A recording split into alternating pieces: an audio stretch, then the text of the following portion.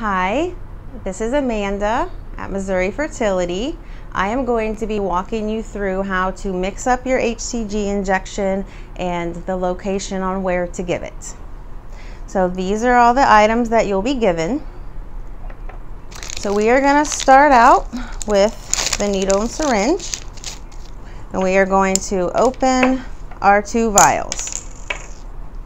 So first thing we're going to do is pull back 1 cc of air.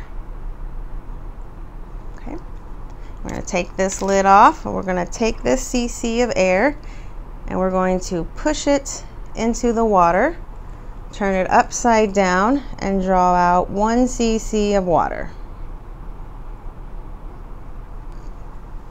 We're going to take this 1 cc of water, push it into the powder.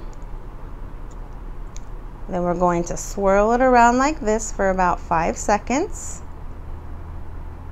And the powder is going to dissolve and become nice and clear. Then we're going to turn it upside down. And if you pull the tip of the needle down into this little window, that will allow you to draw out all the medicine. Perfect.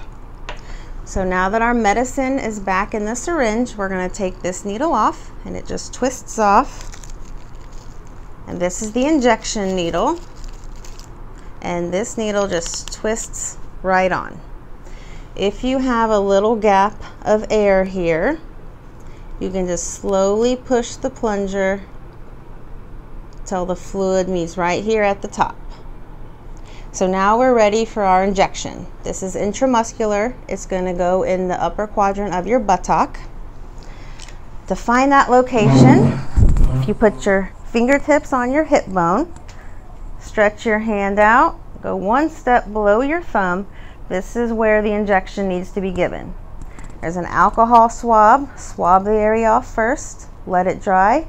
Then whoever's giving your injection is just going to go straight in, 90-degree angle, steadily inject the medicine. All done. All right. If you have any questions, you can always call the office. Thank you.